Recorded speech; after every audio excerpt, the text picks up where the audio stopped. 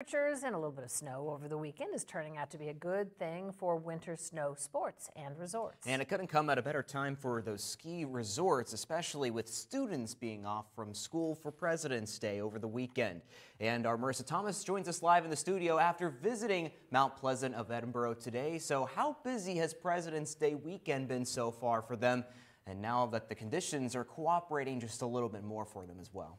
Good evening, Lisa and Caleb. When I first got there, I thought it was pretty busy. And then when I talked to the general manager, he actually told me they were even busier earlier in the day. We love skiing. For skiing, snowboarding, and tubing, this past weekend was a great chance for people to get out and hit the slopes. It snowed a lot yesterday, and usually it's pretty icy, but so far it's been pretty good.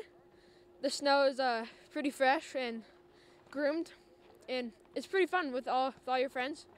General Manager of Mount Pleasant of Edinburgh, Andrew Halmy, says the extra snow and colder weather made this weekend stand out from the rest. Mother Nature outperformed a little bit over the weekend. We got about 5-6 inches of snow here, and the people have come out as a result. You know, we've had our busiest weekend yet to date, and we're excited, and the people are out enjoying it. Since it hasn't been the snowiest winter, Halmy says seeing some snow has been great. It's a relief. You know, it's been a battle so far this year, but we're really excited to finally get some snow and some natural snow for people to ski on. We've been fortunate enough to be open all season, but it's really nice to get a little bit of help from Mother Nature and get some snow back on the slopes. Even with the colder weather, skier and snowboarder Jonathan Smith says it feels pretty good to be out. It's looking pretty good right now. It feels really nice, actually. I snowboard, but I can ski too, so it's pretty fun.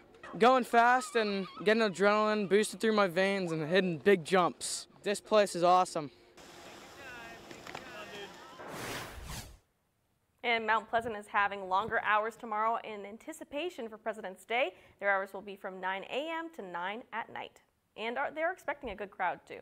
Live in the studio, Marissa Thomas, Erie News Now.